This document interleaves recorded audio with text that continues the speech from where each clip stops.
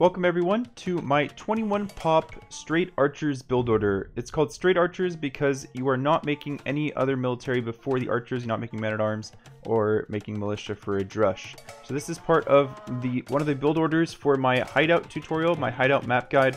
And like many build orders, this starts with 6 on sheep. This build order can be used on other maps. It's very common for Arabia. It's a build order, of course, I didn't make up.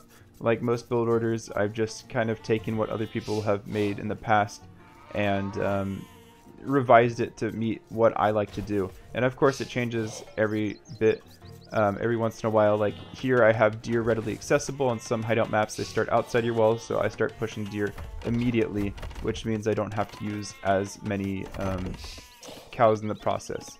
So here we actually want 4 on wood, not 3 on wood. I forgot to change that title, so you can see my 4th villager is coming to the wood right now. If you look in the top left corner, you can see that there is indeed 4 on wood, even if it is covered a little bit by the minimap. So now we're going and getting our boar.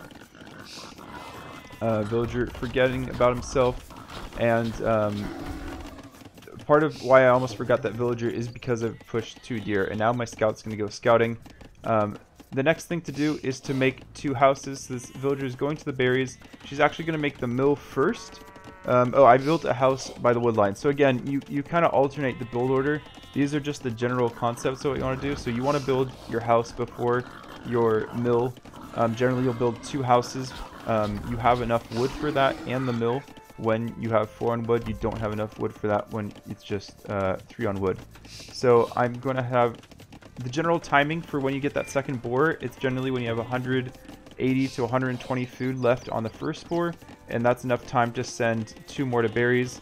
I went and, well, yeah, there's the pushing deer part. I went and got the second boar when I had about 130, 140 food left, and then I just shift click from my original boar to the next one.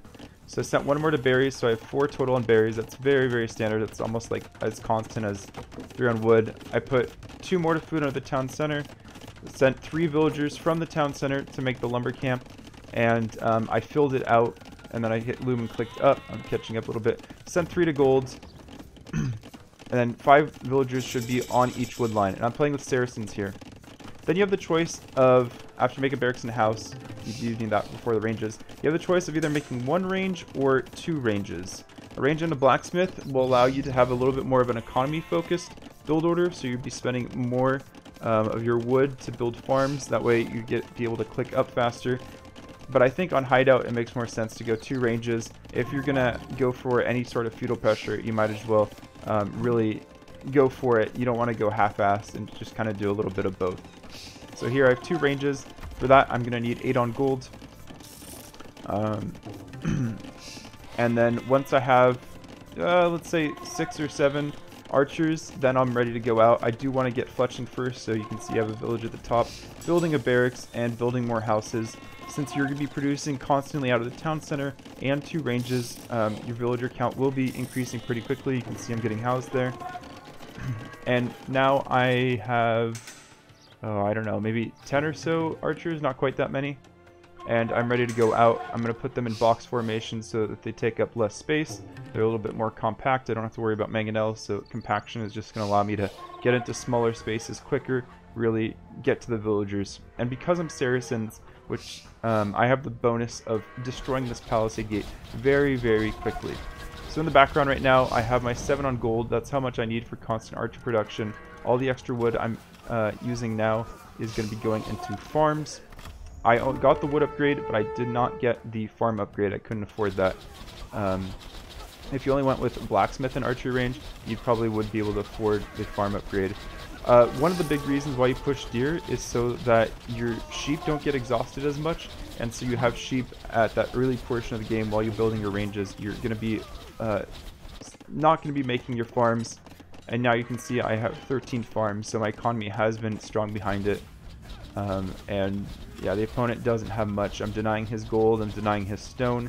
He can make food and farms. He's trying to build, I think it was a barracks right there, and he couldn't even build a barracks.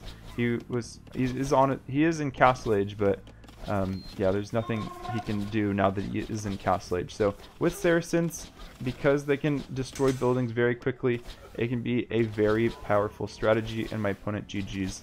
Let me know what you guys think of that build order, if you have any ways you'd like to improve it.